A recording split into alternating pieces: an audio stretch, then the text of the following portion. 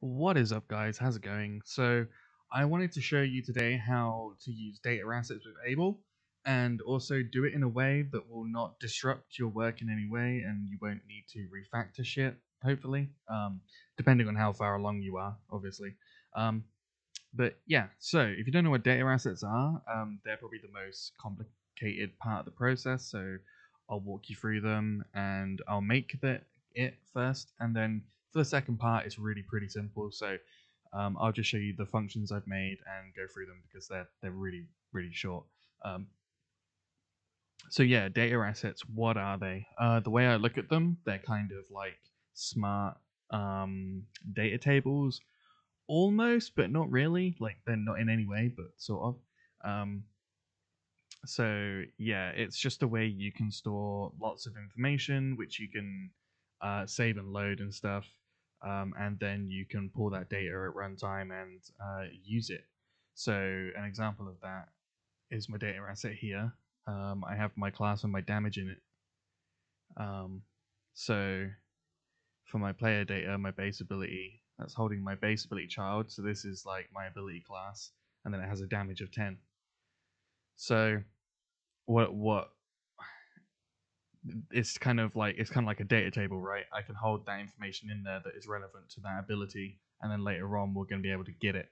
Um, yeah, so let's create a data asset first of all. If we just go back to my whatever this is, that's trash. And what I'll do is I'll just make a data asset. And we need a primary data asset.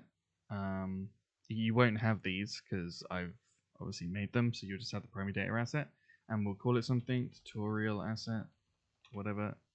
And then you want to put something in here, right? So these variables are going to be sort of like the fields in a data table.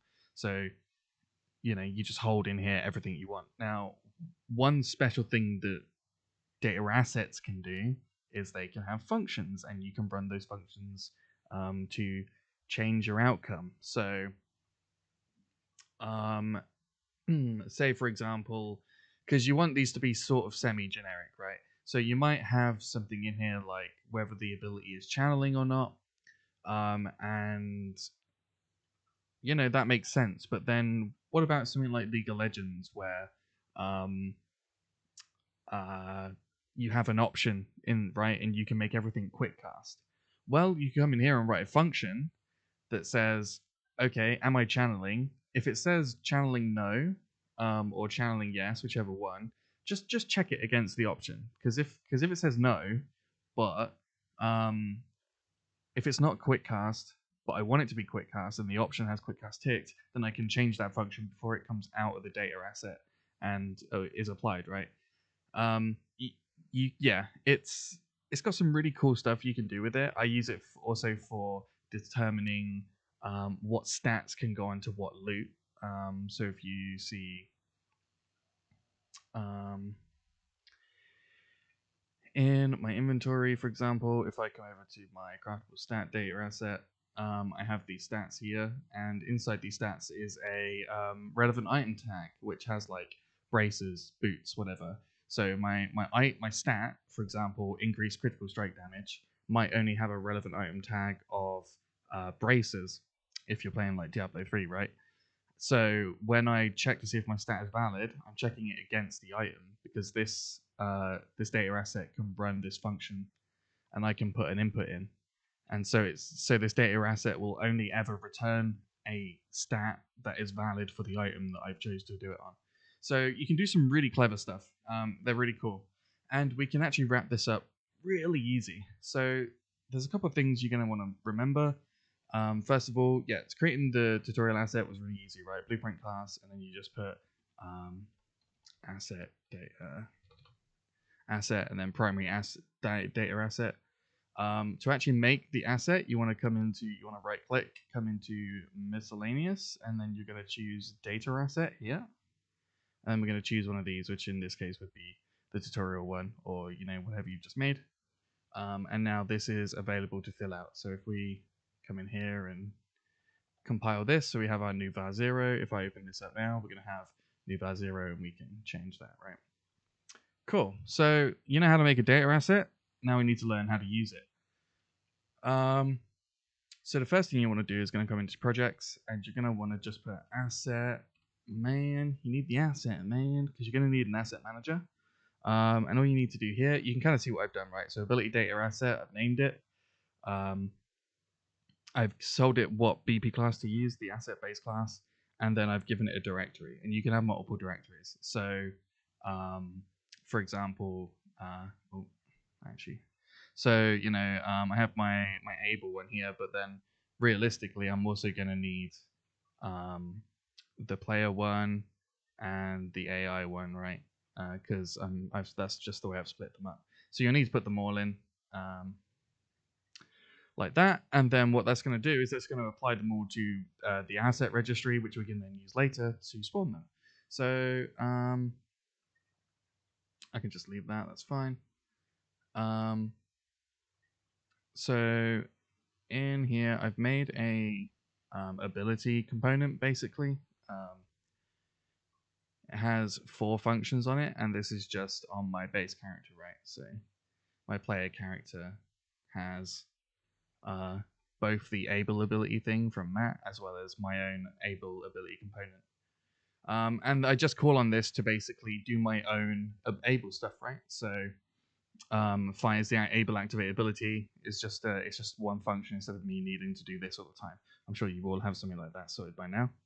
But we're going to do a couple of other things. So the first thing we need to do is we need to initiate abilities because we've saved all these. We've got all these data assets now, but we need to be able to get them. So let's just call this. So first thing we want to do is we want to get our asset registry. This is the most important thing. This is basically just a big list that holds all those data assets, and then we can call on that to get what we want back. So we're going to get the registry, and we're going to get assets by class, and it's going to get all assets by class. And the way we're going to make this really easy is we're going to make a local variable, and then make the variable type the thing you just made. So in my case, I could say ability and then find ability data asset BP.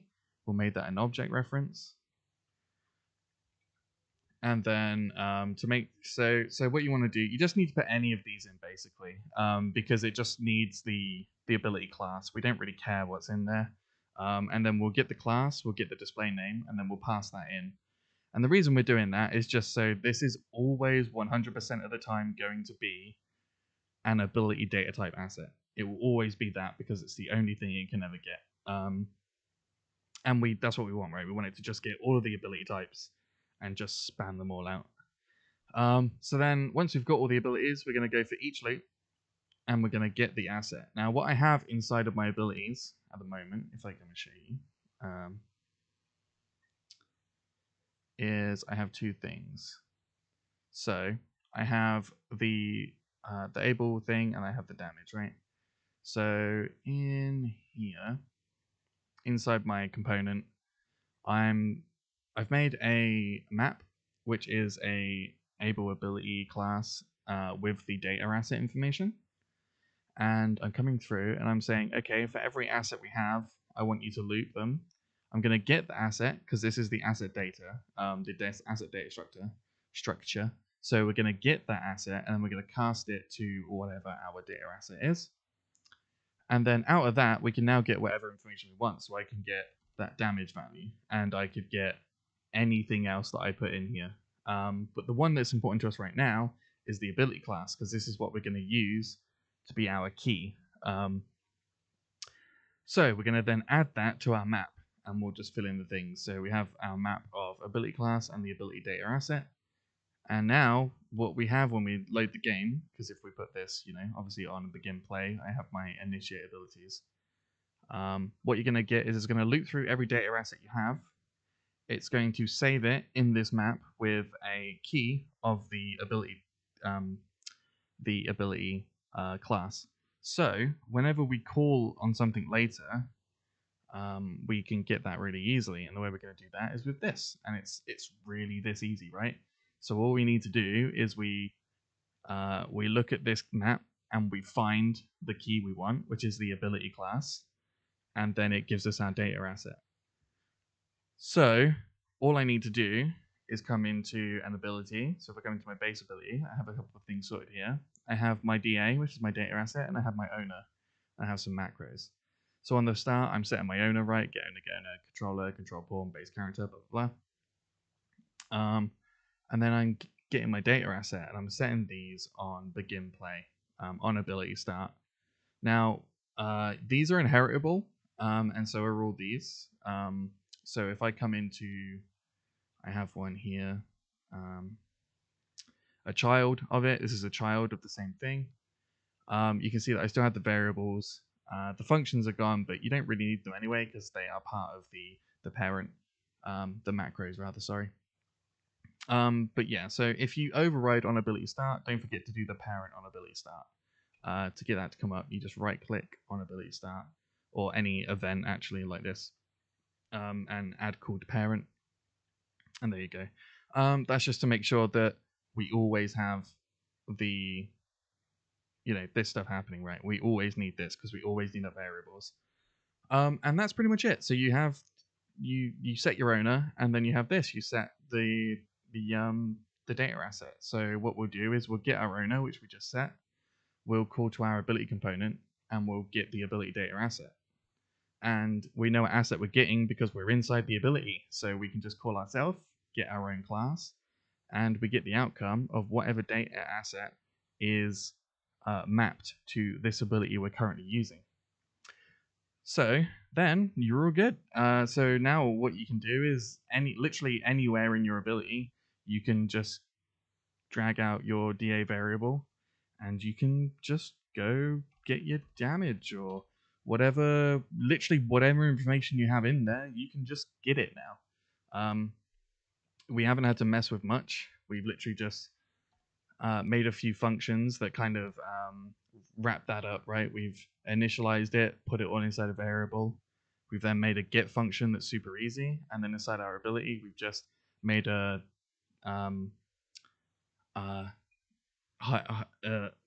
a function that we can quickly set our thing with that we can do every time we start. So yeah, that's pretty much it. Now you can just go into that data asset, add whatever information you want, put whatever variables you need in there, and just call on it without needing to, mess around with a bunch of stuff. And it really allows you to easily change it and mess with, just tackle all your ability stats in a super easy way. And if you ever need to make a new ability, you need to make the new data asset. You just dupe this off, right? You just duplicate this, and then you have a new one, and it's just in there. It's in your pool of abilities now, because that data asset registry is going to always look at all of them. So you can use this data asset registry to also fill up like a spell book, for example. So you can have subcategories, right? You can have like the mage ones, because if you see here, where is it? My initiate. I have a get assetable class. I'm using the search subclasses, right? So this is always going to do all of them. But you could do a subclass for just mage ones, and you could put the mage asset in there, and it would, and then not search the subclasses, right? And then you could fill up the mage spellbook with just that, or there's a lot you could do with it, and it will automatically populate, automatically just kind of work.